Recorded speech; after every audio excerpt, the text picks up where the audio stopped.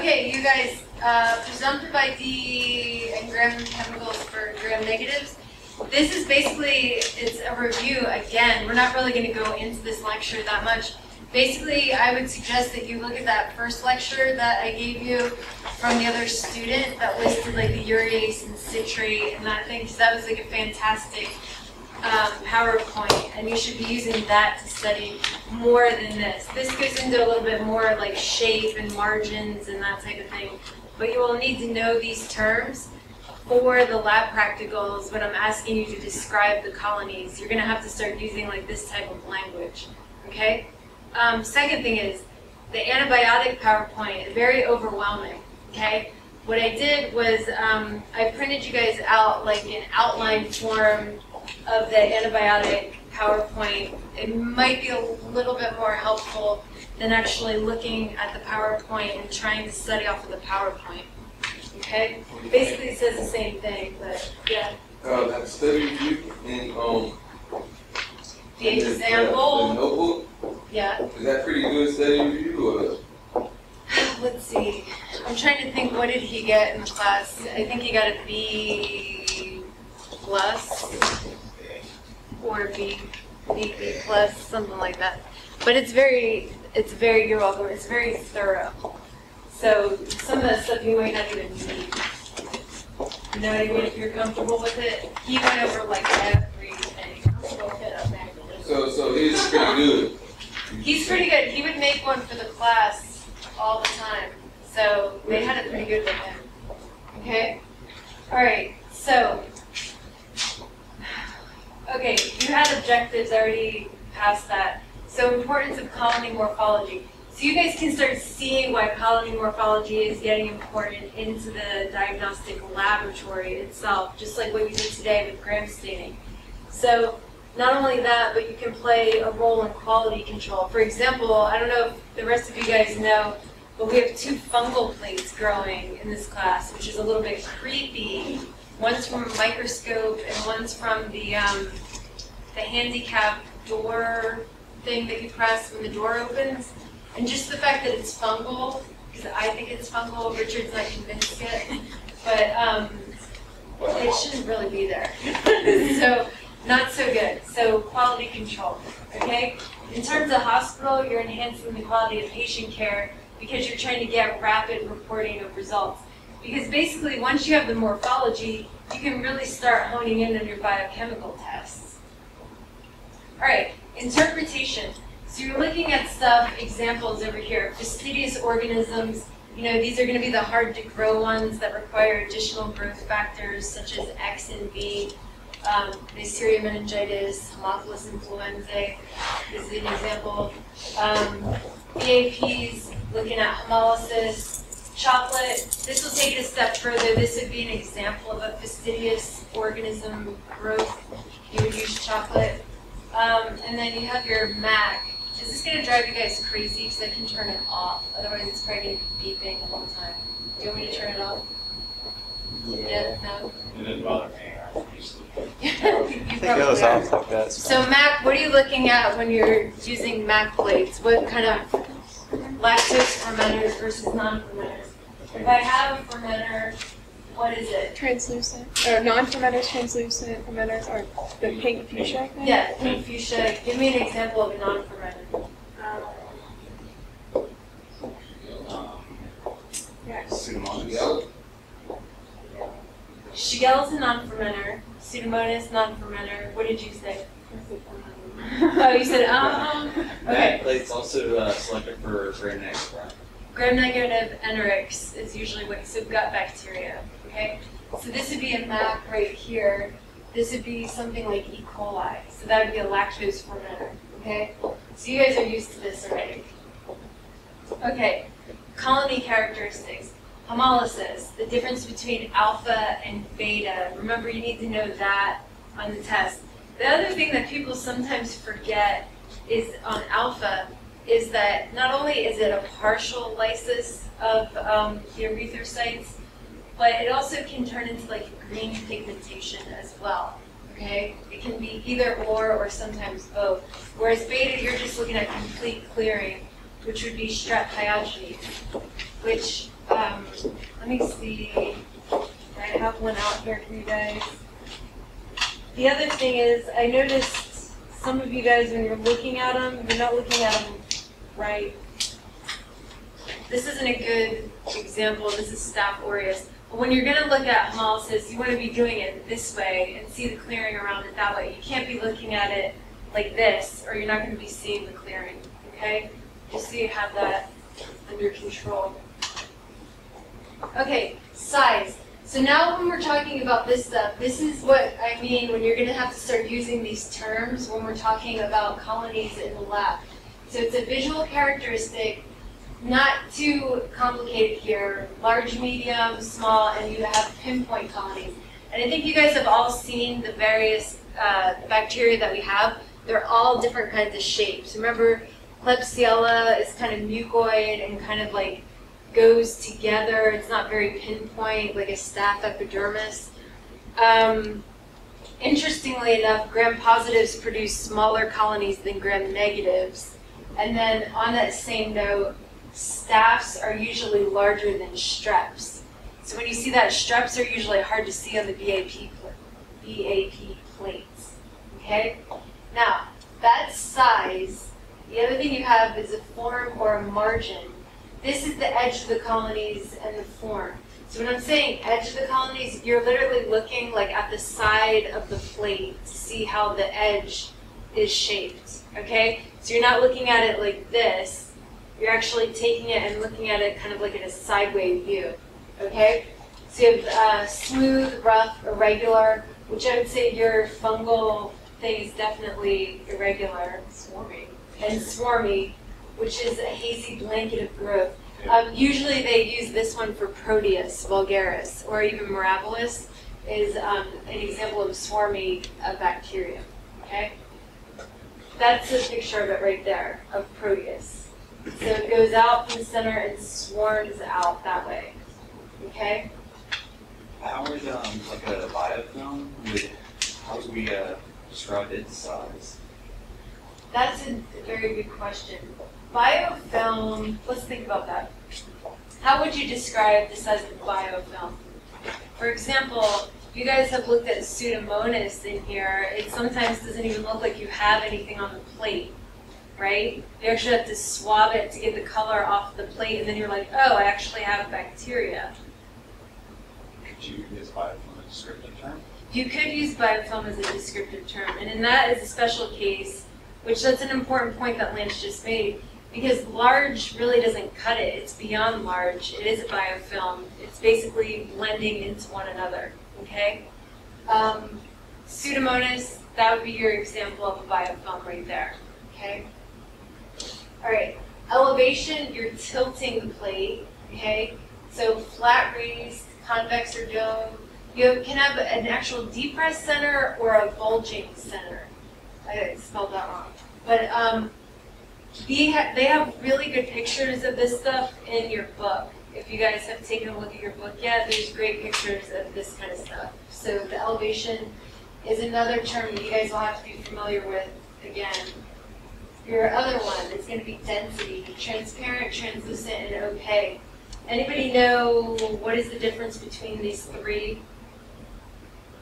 In terms of like color, would you say? You might not know this just because I'm talking micro lab. It's not like what you're thinking English term version. You're talking micro lab. Transparent is that window, translucent, and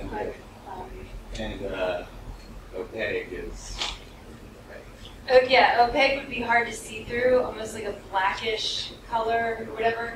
And usually when they're talking about transparent for colony shape, you're almost talking about white for transparent, okay? Translucent would almost be like a grayish color, okay? In terms of your micro definitions.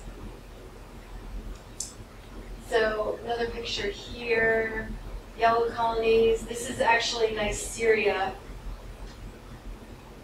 Okay, color and consistency. You see how very detailed this can get? You're talking about elevation, density, now the color and consistency. Okay? What you do with this is you actually touch with the loop and actually look at the loop to find out the following, whether it's brittle, creamy, dry, or waxy. creamy, Klebsiella, pneumonia, or Oxytoca, it just kind of like slides right off of the plate. Dry would be, let's say, like a strep pyogenes. It's very hard to get it off of the plate. It's very dry. It's not easy to grow. Waxy, I'm kind of at a loss here. I'm not really sure of a waxy example for you guys. So don't exactly worry about coming up for an example for me since I don't know the answer to that one. I saw on a patient's chart in the lab notes, they use straw. A straw? Yeah. Yeah, that could be another one too. There's something that smells like straw or hay or something like that to a certain bacterium, but I don't remember what it is. This would be the picture of the Kirby Bowers that we were just talking about. And this would be like the clearing of the zone of inhibition versus not being susceptible or being a little bit susceptible. Okay, that's what that would look like. Okay, odor is another good one. So you have a lot of teachers that totally freak out or people that freak out about actually smelling the plates, but some of them actually do have a very distinctive smell. So aureus, an old sock. Okay, like how I have to be descriptive here, without washing for a couple days. Did not wash some sock for a couple days. Do that. That's just my first. It's more evident. The thing that's weird about this is it's more evident when it's growing on an MSA plate. You get that smell more. Pseudomonas, very fruity or grape-like. I don't know if you guys have smelled that one yet, but it definitely has some kind of a Kool-Aid-y smell to it. Asha was one of the teachers that, well, it's not funny, she says smell it, but then you go to smell it, don't smell it, even Yeah, I know. A lot of people, like old school people in the lab, will actually smell it because that's where you get your information from. I like this one, Mirabilis, Proteus mirabilis is putrid. Haemophilus, a musty basement.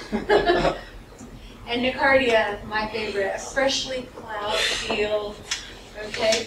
It's like a cotton commercial. Growth of organisms in liquid. You can see here, this is the thio liquid media. Do you guys remember thiofluid? What type of media am I talking about? Broth. Well, broth, but like what type? Is it differential? Is it selected? What is it? That wasn't the answer, but what is it? What did you say? Differential? It should be, because it has aerols. You want it, it's technically specified as a reducing media. It throws up The reducing media, because you can see here where the growth is at the top, and it drives off the free CO2, okay? So on these, they call them Viner streamers. This would be a puffball over here. All right, turbidity. This is what I was talking about before, about the McFarland standards. I don't know where they got to. If you want to just pass these around. You guys can see when it goes from 1.0 to 5.0, it gets more turbid as it goes. So you're talking about the cloudiness. All right, gram chemical biomedia. What do I want to say about this?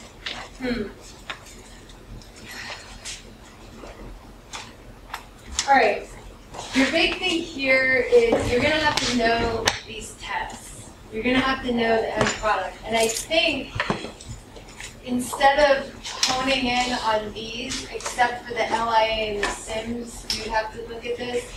The rest of them, I think you guys should go back to that original PowerPoint that was talking about the media in the microbiology lab. It did a good point of telling you what the TSIs were for, what the KAs are for, and TSI and KA are almost interchangeable, by the way. They can use kind of both. Remember on those two, they're hydrogen sulfide production. So those are the red slants. And you can get black in those, which would be something from like Salmonella and even Proteus. Okay? Methyl red and Vogue, that one is often referred to as MRBP. So if you see MRBP, that's the test that we're talking about, and that's going to determine end products of glucose fermentation. You have the indole test, urease test. That one, remember, is going to be hot pink if it's positive for urease, and then the Simon citrate. Carbohydrate fermentation, an example of that would be OF media. You guys haven't seen that one yet. It's green and yellow. It was in the picture of the original slide from last week. Okay? This is the oxidation fermentation test right here. Just kind of recapping again. These are pictures of the TSI tests. These are all different combinations that you can get, okay? So you can see here, if it's cracked media, it's definitely producing gas, okay? So dependent on if it's yellow, if it's red yellow, if it's black, whatever, it's gonna tell you which carbohydrate it's actually utilizing, okay? On this exam, I'm not asking you for combinations of this. I'm not gonna throw up, it's yellow butt, yellow slant, what's going on here? I just want you to know, what does the test actually do? What is a TSI test, okay? Is the white stuff on the every other tube, is that anything? No, it's just crap that's growing up. And the other thing that you can see here too is it's not really used for this, but you can almost see the stabs or the motility. Even though remember which test that should be indicative of? SIMS, sulfur indole motility, okay? This gives you a little bit of the TSI formulation of what kind of fermentation it is. Hydrogen sulfide production is going to be black, okay? Okay, methyl red test. This is just giving you some background on the methyl red test. You're not required to know this on the first exam. It just gives you some background for the laboratory itself. And then you have the VP test. That's going to give you background as well. I'm not asking you anything on those two slides, okay? Amino acid utilization, you're going to have to know that these two are examples of amino acid utilization. And then your miscellaneous tests, we went over most of these. I'm not asking you anything that you haven't already seen before, okay? We did go over citrate, we didn't go over DNase, so don't worry about that one. I love my spelling on here. Indole reduction. Nitrate reduction we haven't gone over. Oxidase and urease. Have we gone over oxidase at all? I don't think we have, right? So you can just catalase. Isn't that just the one that you use the peroxide? Not peroxide, right? Catalase, hydrogen peroxide. And it makes a little the bubbles. Like yeah, that one you're going to use a ton next week for the staph and strep species. Totally always about catalase. Oxidase, you use it, you put it on like a swab and put a little drop on the swab, and if it turns purple or blue, it's positive for oxidase. Okay? All right. Why doesn't the antibiotic lyse human cells for this? What's the reason? Because our cells are made of We didn't watch cell wall. And what is the cell wall made of, Lauren? What is it? Yes, thank you. Is that what you were going to say too, Lance? well, I was just going to say that, our cell walls, I was going to get a little more technical. See, he was going to get a little more technical. We'll let you get away with your answer. All right. No, this is better than Mary Way. Objectives here. Let's just skip over these. Dude, you know something? I've never had objectives for my lectures at all until NACLS came. And then I'm like, oh, I got to go back and write objectives for every single lecture. That was some fun times. And man, they grilled you on it too. They were like, why do you have this for this? It's pretty funny. Okay, antimicrobial drugs. You guys need to know the definitions of these. Just make like note cards or something to know. Remember, one of the things that I always like to point out is about chemotherapy. Everybody's always thinking like cancer chemotherapy. Not necessarily. We're talking about just the use of drugs to treat a disease, okay? And then the difference between an antimicrobial drug interfering with the growth of microbes within a host versus an antibiotic, which inhibits another microbe. Okay, so know the difference between the two. Superbug, multi-resistant, a bacteria that carries several resistant genes. Anybody think of an example of a superbug lately? One that's what? Klebsiella. I guess you could classify MRSA or now bursa because it's vancomycin resistant, almost like a superbug as well. Okay? Then you have bactericidal agent will actually kill the microbe, and then bacteriostatic will actually inhibit the growth of the microorganism. Okay? All right. The other thing is, you're going to have to know and have examples of broad spectrum versus narrow spectrum drugs. Okay? So I listed up there, ampicillin would be considered a broad spectrum drug, which is probably one of the problems with why it's becoming, things are becoming resistant to it because it's prescribed for everything. Narrow spectrum, it's only going to be effective against specific families of bacteria. Erythromycin is a good example of that. I believe I asked you something about that on the test, one of these. Okay? And then you have a super infection, should be a secondary infection superimposed on an earlier one. When I'm talking about HIV, I was talking about the fact that people usually go in and they have an infection, like pneumonia or something like that, and then they find out that they are HIV positive, or they're in that HIV stage, which would be considered then you have a super infection because it's a secondary infection. Okay?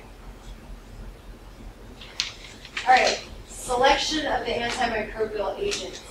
These are all the things that go into play here when they're deciding what kind of antimicrobial drug are we going to give them.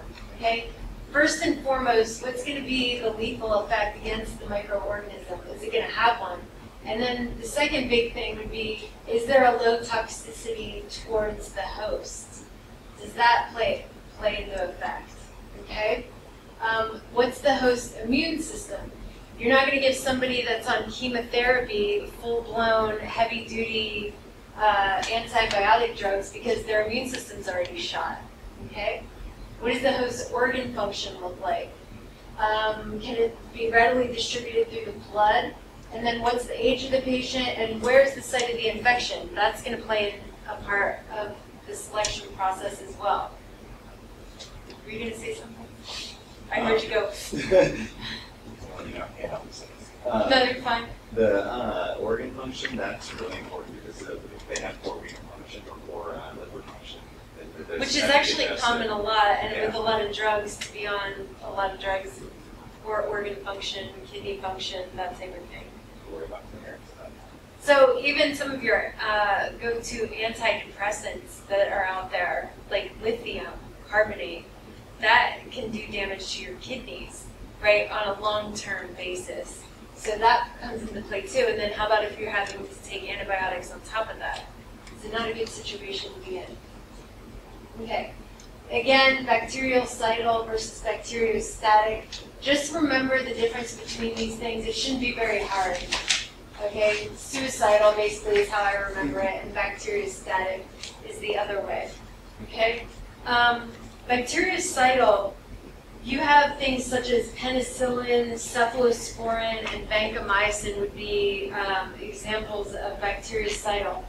Bacteriostatic, on the other hand, you're talking about tetracyclines, sulfas, erythromycins. Okay? Dude, if you guys are sitting here and you're not taking notes on this, or you think you have it in your head, I hope so, because I'm testing you on this stuff. Alright? I don't want it to be like a big freak out surprise. I know this section really well. Yeah, have you had this section? This is taken actually from a 2010 thing too. No, just to let me hear working in pharmacy. Yeah. Oh. Alright, action of antimicrobial drugs. Basically, you're talking about 5 main things here, okay? And this is going to be on the test again. And by the way, your test is 50 questions, multiple choice, the rest are short answers. And I don't remember, this might be a short answer, I don't remember if I put this on or not. But action, inhibit cell wall synthesis, inhibit protein synthesis, nucleic acid replication, injury to plasma membrane, that would be like a polymyxin B, which is a topical. Inhibition of synthesis of essential metabolites. And there you have your sulfide right there, or sulfa, I should say. Okay? So remember those 5 things would be the action of antimicrobial drugs, how they actually work. There it is again in just a list form. Now, Here comes the problem. This is where it gets a little tricky because now you have to remember, oh yeah, what's doing what here? So penicillin, you're talking about inhibitor of cell wall synthesis, okay? One of the things I want to point out for you guys to remember is we're talking about penicillin G. You got to know the differences here.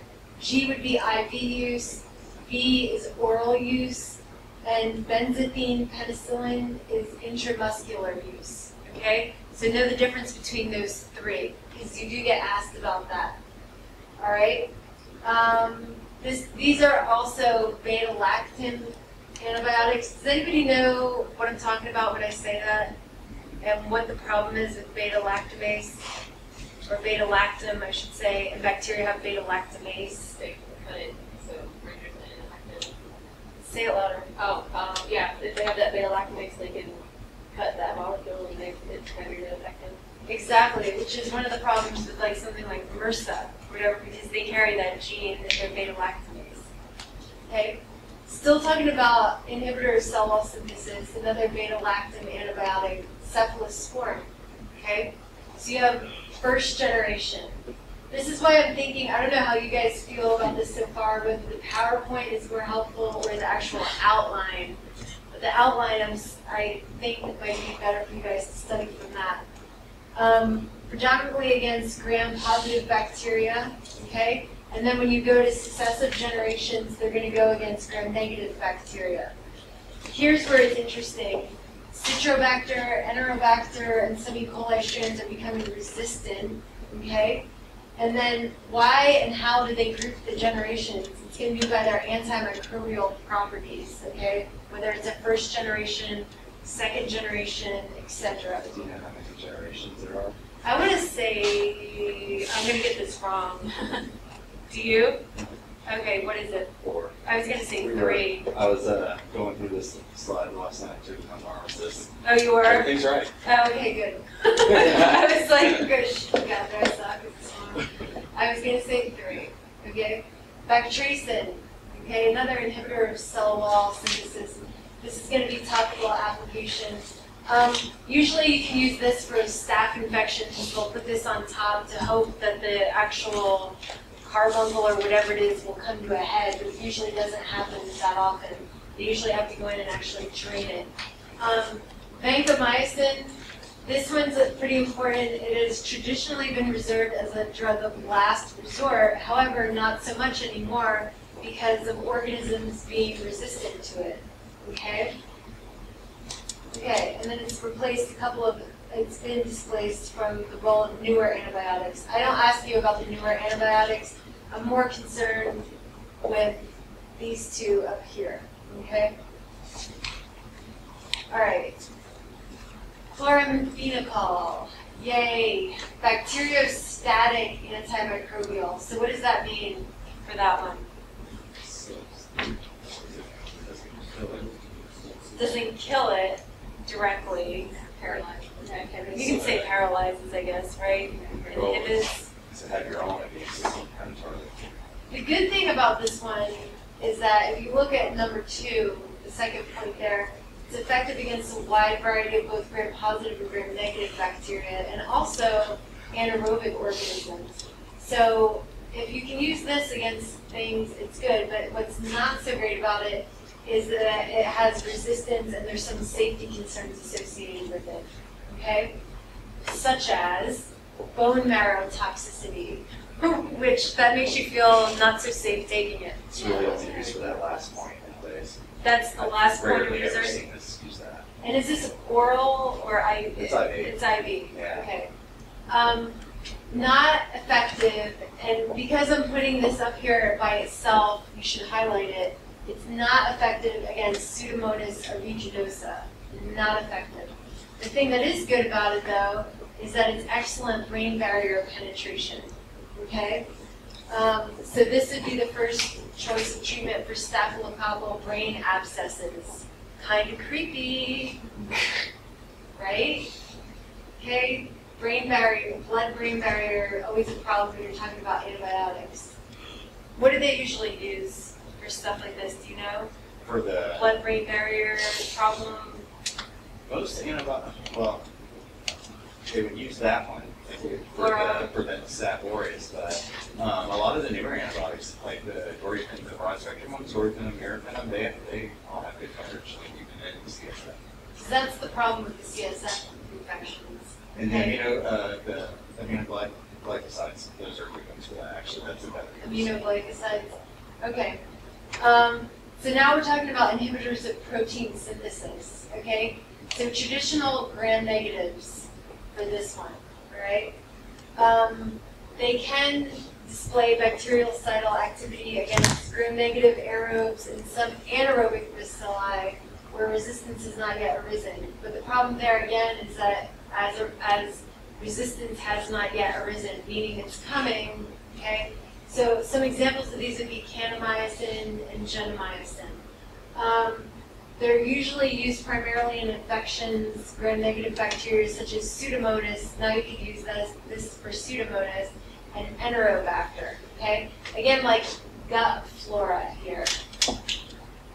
Still protein synthesis, tetracycline. I'm sure everybody in this room has either been on tetracycline or has heard of tetracycline. This is considered broad spectrum. I'm bringing this up again today. Commonly used to treat acne, which is interesting, and rosacea, okay? It was historically important in reducing the number of deaths from cholera, which is kind of interesting. They also use it for such pests as chlamydia, mycoplasma, and rickettsia. But again, this one I think is getting pretty weary, and things are becoming resistant to tetracycline again too. They do use it a lot, or metacycline. Metacycline. Yeah. Polymyxin B is your topical. This is going to be a combination of the bactracin and neomycin. It's an over-the-counter preparation. Okay. Gram-negative bacteria infections, definitely topical. Pseudomonas is in here again. They can use it for infections such as Pseudomonas and some of the Enterobacteriaceae as well. But this would be injury to the plasma membrane, okay, not protein synthesis, injury to plasma membrane. Okay, moving on into inhibitors of nucleic acid synthesis. You have erythromycin, and I can never say this. How do you say this? Right. No, Quinolones. Quinolones. I always am like, blah, blah, blah, blah. Erythromycin, you're going to inhibit the RNA synthesis. And then quinolones, synthetic broad-spectrum bacterial drugs. Okay. Again, being resistant is also a concern for quinolones, particularly with Staph aureus, strep pyogenes, and enterococci. With the right hand, and the new recent occurrence with that one is they used to use it for chlamydia and gonorrhea. It's becoming resistant to that, and that's kind of scary because that's one of your broader spectrum antibiotics. So if that's a broad spectrum antibiotic, then what would you be using for chlamydia and gonorrhea now? Now, and this is new too, the CDC recommends for gonorrhea, I'm not so sure about chlamydia, but for gonorrhea, it used to be penicillin a long time ago. Yeah. Then it went to it's cefoxyzin for 7 now. I don't know what it was. Not too long ago. I told you guys we do have gonorrhea samples here that you guys will be working with. Didn't I tell you that?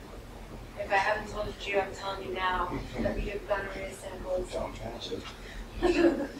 Okay, competitive inhibitors. Sulfa is an example of a competitive inhibitor. If you guys remember this, I don't need to go over this, do I? About action of enzymes, and it basically takes the shape of that enzyme, and that's what's doing the inhibition. Okay. Okay. This diffusion method, that's what we did today. Kirby-Bauer testing, it's called, or you can also call it Mueller-Hinton testing. And then again, we're looking most importantly for our zone of inhibition. How far is the zone? And you guys will measure that on Monday. There's a great plate, which hopefully some of yours will look like. So this poor guy, if they're on this, they're kind of screwed. Okay? All right, antibiotic resistance. Why are people becoming antibiotic resistant in the first place? What is going on? So people aren't developing the resistance, it's actually the microbes developing the resistance, okay? So then they will, once this happens, you do something called agents. So you'll have your first line agent, okay, which is based on several factors. Safety, of course, is going to be number one. But actually what I think is number one would be cost, not safety, and the availability. Then you have your second line agents, which is usually broader spectrum, less favorable risk-benefit profile, and more expensive. Then your third line agents are the ones that are really ridiculous and cost a lot of money, and basically you're just like putting toxic stuff in your body. So those would be your third line agents. But that's how they kind of like work their way up the line. Yeah. They also restrict drugs like Norepinephrine and stuff for those Which is, again, creepy. Variety of mutations can also lead to antibiotic resistance. These would be 4 mechanisms of antibiotic resistance. You do need to know this for the exam, so I would highlight this slide. Okay, I'm not going to go through all 4 of these. It's pretty self-explanatory. Plasmids can also occur that are transferred between bacteria, and resistance genes can also develop from that. Okay, factors affecting antimicrobials. The pH, cations, or inoculum, prepared from a broth that has been incubated for 4 to 6 hours. That's never a good thing. Clinical pharmacology, penetration of the agents into sites of infection, and then inflammatory and immune defenses as well. These would be factors affecting how effective the antimicrobials are going to be. And then selection of antimicrobials. This is really what you're looking at. They're going to be grouped by class. They're going to be looking at the spectrum of activity, the patterns, and what's the bacterial resistance of these guys. Okay, this is going to be based on the selection, or why they're getting selected. I don't know why I keep having these pictures of like drugs in people's hands. This is on the exam for sure. Selection of antimicrobials that need to be reported. Okay, so antimicrobial agents appropriate for the infection should be included in a report. So that definitely should be included in a report. Drugs that are active only in the urinary tract should not be reported if the isolate is coming from another site. And Lance, you can correct me if I'm wrong, they may have this different in the actual hospitals. Antimicrobials that don't actually penetrate into a site shouldn't even be reported for the organisms that are isolated from that site. And then chloramphenicol for UTIs is inappropriate because it's not excreted in the urine. So that would be another example. Does that sound right to you? Or? The last one? Yeah. We just barely use that there. You barely use it anymore. Yeah. Because of the side effects on it. Yeah, the side effects are not good. Side effects are not good at all. Beta-lactamases, this is what we were talking about a little earlier. Really, for the exam, I really don't go into beta-lactamases. Just know that you have antibiotics that are beta-lactam, and then you have pathogens that are beta-lactamases, and that's a disruptive factor right there. Okay. Resistant pathogens. Here is just a list of resistant pathogens and what they are resistant to. Okay, I don't really ask you anything on this slide. I just wanted to give you kind of an idea of what's going on. But for the Pseudomonas aeruginosa, you can see it's a problem. It's listed just as biofilms because it's almost resistant to almost everything out there, which is the problem. Okay, and this was just a little timeline of MRSA. It's definitely outdated by now. But you can see just in 2000, vancomycin, the powerful antibiotic used as a last resort in treatment. This isn't even accurate anymore because now in 2015, vancomycin is becoming resistant, or it's becoming resistant to vancomycin. We're seeing a lot of CRE to the carbapenem resistant Klebsiella. Yeah, definitely. Okay. This is just for your information for detecting methicillin-resistant staphylococci. This is what they actually do in the lab. So you guys can read over this when you have time. I don't ask you about this on the exam. And then alternatives to resistance. These would be what need to happen or should happen if the antibiotic is resistant or if the microbe is resistant, okay? But rational use of therapy is always a good one. You know, if it's prescribed for 10 days, try to use it for the 10 days, don't throw it out. If you have a certain amount that you're supposed to be using, use it. I'm the worst one at it too, and I preach this stuff. All right, any questions antibiotic-wise? You really need to hone in on the different antibiotics, like the penicillins, cephalosporins. You really need to know those slides pretty well, okay?